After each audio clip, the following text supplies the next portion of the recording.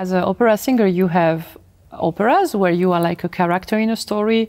There's a stage director who tells you what to do. There is a conductor who tells you how to sing.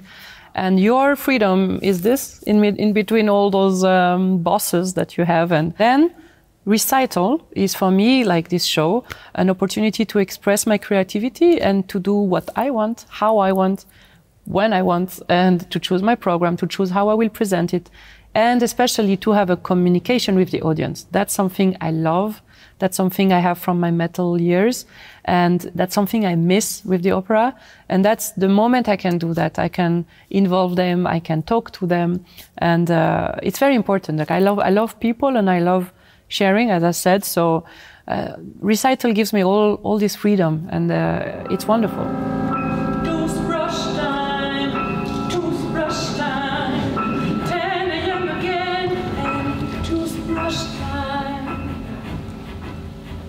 I'm very quickly bored in my life. So this is always a challenge, because you will see it tonight, for instance, and in Grafenegg, to go from opera to chanson or jazz. My recitals are not going to be Schubert Winterreise. I'm proposing something different.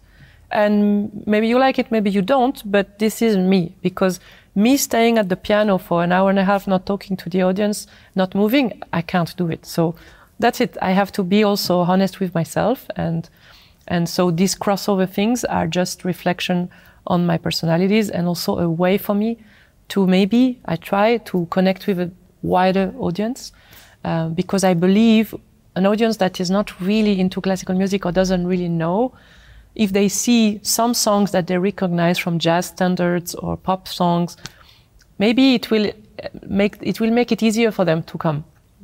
So that's also my target.